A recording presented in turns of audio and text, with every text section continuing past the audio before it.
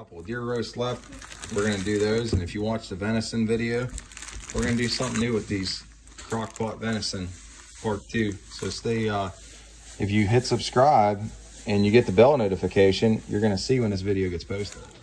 All right, so what I was gonna do was a different kind of, deer preparation for our roast here than we did in our last video, but that video got a lot of views and I got some comments that people, the one guy made it and he liked it. So we're just gonna keep this one traditional, that way in case you missed it. So over here comes zoom in here. We just got our roast. Now, these are all our deer roasts we cut out from our deer. If you de-thaw these roasts, just rinse them off because, and then you wanna cut out the extra sinew and whatnot and fats. And then down here, we got onions that we grew in the garden this year and then in the field, and potatoes as well. And then we have some cabbage and that we picked yesterday, but under that, we got some carrots here. I'll show you. Some carrots down there. So basically, what we're gonna do is a traditional deer roast. It's real easy. I try to make all my recipes so simple that anybody can really do them. Guys, girls, people without cooking experience, younger people. We're gonna throw the roast into the pot. Put all the stuff together, salt, pepper, real light salt. We don't like salt here. It's not that good for you. It's more for preservative, but it does help tenderize the meat a little bit. But if you're using a, how do I say this? Like, we're gonna use like a beef broth in here if we have it. If we're using that or bouillon cube, they already have sodium and salt in it. So that stuff ain't good for your heart and that. We're gonna just not extra salt it if there's salt in the broth. So yeah, join us and we'll cook this deer roast up and I'll show you guys how easy these deer roasts are. So the beef broth that we chose was Swanson's. I always try to get the unsalted because even the unsalted still has 75 milligrams of sodium, but that's just enough to tenderize your meat. Now we got a few big roasts, so we're probably gonna end up putting this whole thing in here. Let's see how many cups are in here. 4 cups of broth. That's a little heavy on the broth, but we might add a cup or 2 of water to offset it. But if you like it real beefy tasting, this works. It takes the gamey taste out of the deer meat too. So first, we're gonna just pour that in. That way it don't burn the bottom. Like I said, that's a pretty fair amount, so I don't think we're gonna use the whole thing. Use a little better than half actually for a roast that big. Now you could just throw the roast in next, but our next step, we're gonna actually sear this roast and throw it in. So I'm gonna jump ahead. Before I do that, I got a guy coming to look at a cultivator and a plow. We're gonna throw these onions, prep the onions and throw the potatoes, wash them up, throw them in, get all our veggies in. And but you always put your meat in first. You guys don't have one of these camp stoves. They kick butt, leaves the mess outside, gives you a good taste. We're gonna preheat this. All we're gonna use to sear our meat. Let's get her lit. That ain't working too good. There we go. What we're gonna do, we're gonna just use a little bit of butter, a little olive oil. We'll pepper it. Maybe add a little salt, probably not. Maybe some garlic salt or something. Sear it, sear all the sides of the meat. You don't want to cook it though. And we're gonna throw it back in the crock pot. Extra virgin olive oil. That's what you want to use. This ain't critical. You just want to put a little bit in there like that. And this is the same way that some of the good restaurants cook fine steaks, believe it or not, to keep it simple. Just throw this butter in there. It's raining, that's why it's popping. Getting a little bit of rain. Okay. Yeah, if you want to fry a good steak, this is how you do it too. All we're gonna do is take that meat, pepper it, got some McCormick's pepper, and just sear it. Like this. You want the heat way up. It's actually not hot enough.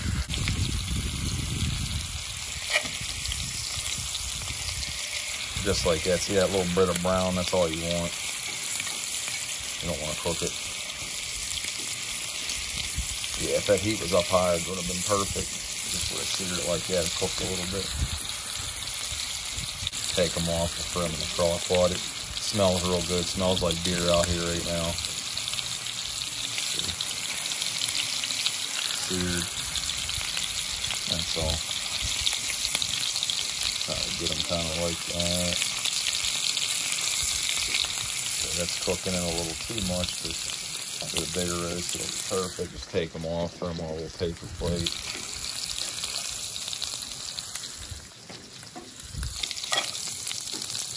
And you want to get these chunks right to the pot that's got the cold broth in it. That way it stops the cooking. Forgot to pepper it out there. We even had our pepper. So just pepper it in here. These deer roasts, you can't screw them up if you cook them like this. Just pepper them up a little. Okay, we're going to use everything that we got in the woods and everywhere with this deer roast. We grew everything. We hunted this. Even our rosemary outside, we're gonna put some rosemary in here. Any herbs that you grew, throw them in. A little extra pepper in there. These bigger roasts now should be hotter.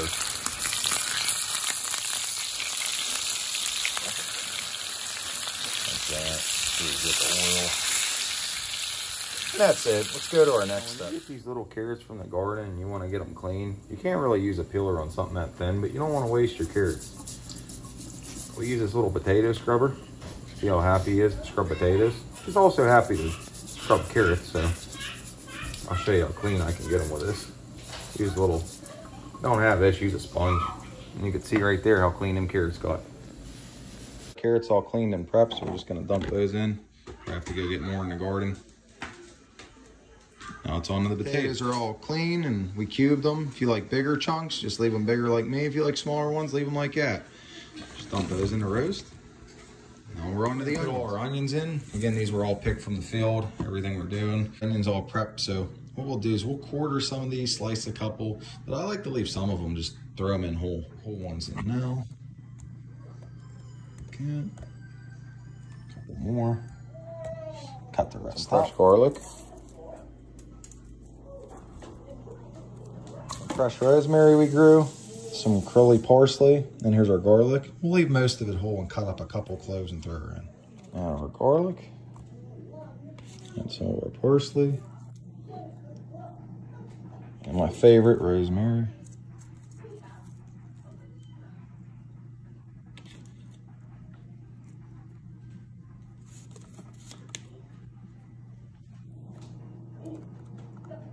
A little cup of water to all this. I normally don't add water, but that beef broth on beef is pretty beefy. Originally, we're gonna add a little more salt, but I think it's good for all the beef broth that we use with 75 milligrams. We used, say 3 cups.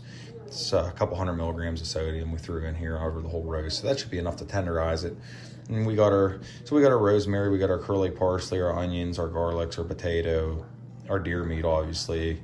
Seared that, beef broth. So really the only thing unnatural was the beef broth, but we didn't have to add that. We could have just added water and had a great roast.